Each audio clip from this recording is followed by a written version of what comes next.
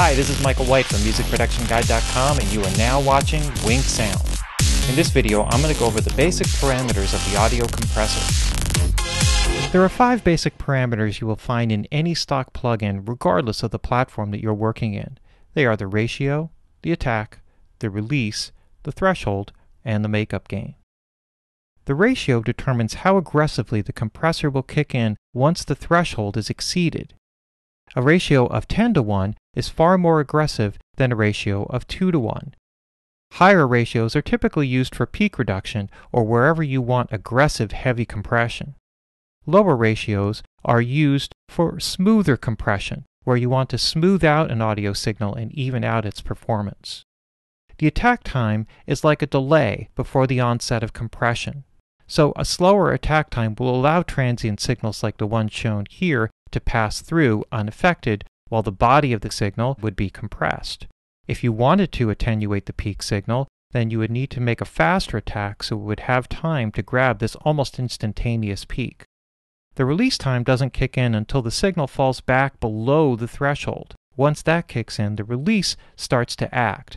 Faster release times are used for peak signals.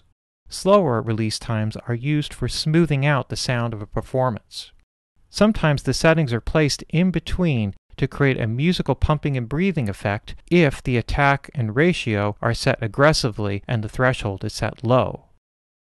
The makeup gain is used to make up for any lost gain with the attenuation of the audio signal.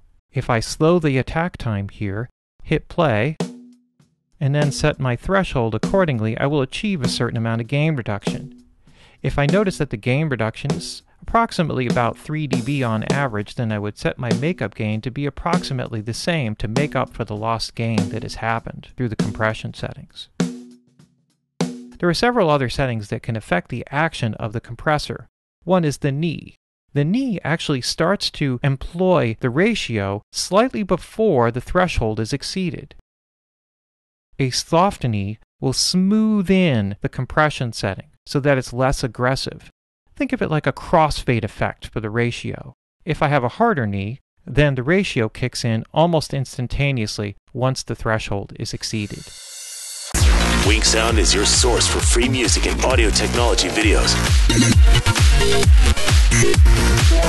Join the conversation by following WinkSound on Twitter and YouTube to keep up with everything you need to know about music and audio technology.